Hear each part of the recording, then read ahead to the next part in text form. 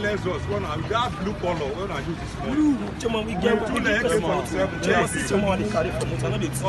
There was pandemonium in the area as the suspected robbers were paraded before they were whisked away by the police. The incident attracted residents in the area who came to catch a glimpse of the suspected robbers. Members of the vigilante group gave an account on how the suspects were apprehended and various weapons recovered from them. And the next thing, I just say one Lexus, just drive come. The suspects narrated their level of involvement in the crime. I don't know anything about it. Okay, no problem, no problem. You know they come this area before.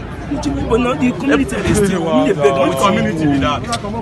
Everybody for this area, they come here. Meanwhile, the situation at the office of the vigilante group took a different twist as the alleged other members of the robbery gang attacked their office and destroyed property. Head of the vigilante group, Usase Ikato Ohomba, comments on what transpired.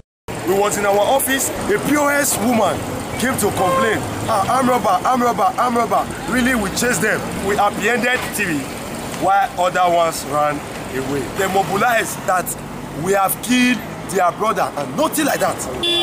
We don't have right to even kill. Go to our office, destroy all the vehicles there. Efosa Uwangue reporting.